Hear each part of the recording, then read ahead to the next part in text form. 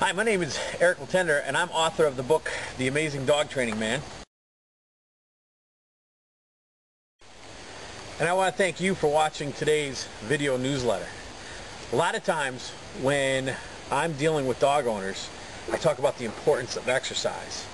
And a lot of times the dog's behavior problems are the direct result of the dog having too much pent-up energy.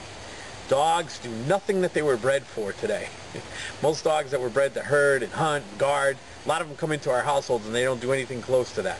So what we got to do is we got to make sure we give them other outlets.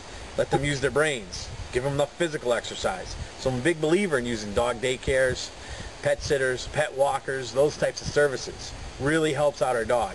And the better you are at giving your dog mental and physical stimulation, the easier it is for your dog to live with you. At a recent seminar, I talked a little bit more in depth about this, and you can watch it in this next part. Good. He's not that good. I'm just kidding. I'm just kidding.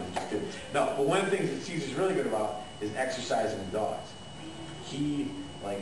That's his thing when it comes to dealing with the dog behavior problem, is he exercises them like crazy. He puts them on treadmills, yeah, and he just keeps them moving.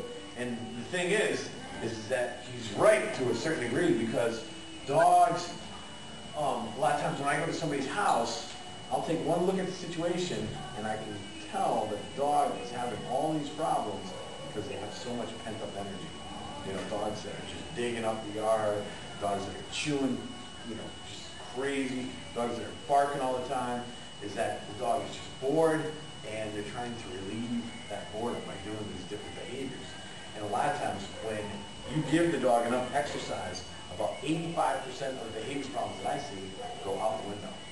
I started a dog daycare in August of 1995. And the reason I started it was because I had a client who had a Dalmatian, and the dog did great in all his obedience. Sit down, stay, walk on the leash. The dog was phenomenal. But the dog was making his owner crazy because this Dalmatian was loaded with energy.